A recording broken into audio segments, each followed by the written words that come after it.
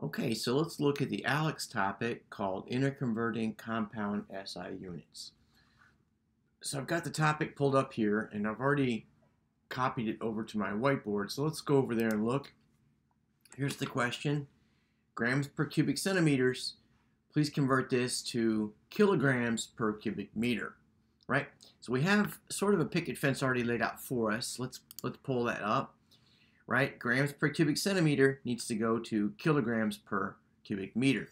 And I need to change the mass to a different mass and also the length or cubed, which is a volume, the volume to a different length cubed. So I've got two little conversions here set up. So we'll put the numbers in last.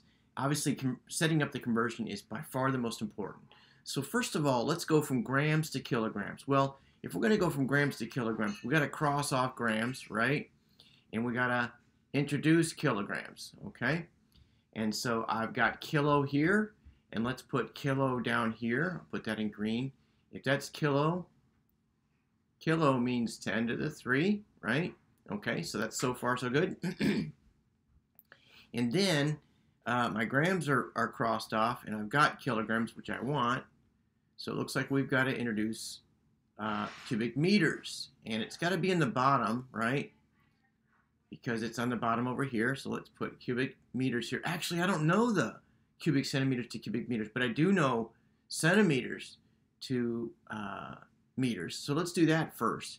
And we know centi means 10 to the minus 2. So I'm going to say 10 to the minus 2, right? And so I've gotten rid of one of those centimeters, but I need to get rid of all three. And the way we're going to do that is we're going to cube it like that. All right, so I think we're ready to put our numbers in now.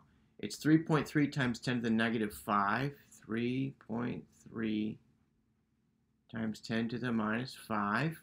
Okay, and so let's and the grams are crossed off, kilograms are introduced.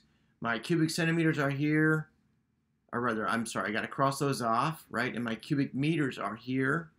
There's my cubic. There's my cubic meter. So I'm good with my units. All right, so let's bring the numbers down here. 3.3 times 10 to the minus 5. And let's bring this guy up top by making it 10 to the minus 3. Okay, that's times 10 to the minus 3. And let's bring this guy up top by taking it 10 to the minus 2. Oh, that was already a 10 to the minus 2. Sorry, we've got to make that a 10 to the positive 2. Times 10 to the positive 2, right? So we're going to get 3.3, and let's bring all these guys together, right? Minus 5 and minus 3 is minus 8, plus 2 is minus 6, times 10 to the minus 6. Kilograms per cubic meter. 3.3 times 10 to the minus 6 kilograms per cubic meter. Let's put that in. 3.3 times 10 to the minus 6 kilograms per cubic meter. All right, hopefully that's correct. Crud. All right.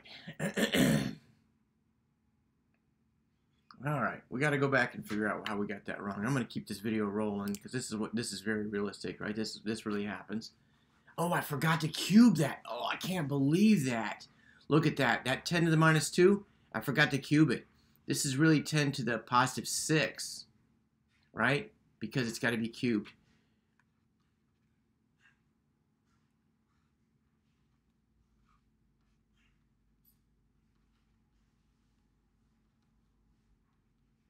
Right? Every piece inside there's got to be cubed. Minus 6 cubic meters. I can't believe I made that mistake. That was my whole point of making a stupid video. All right, here it goes. So that's going to be positive 6. So 10 to the minus 5, 10 to the minus 3 is minus 8, positive 6. Okay, that's going to be minus 2. Oh, man. Let's go minus 2, recheck, bam. Man, I don't even know what to say about that.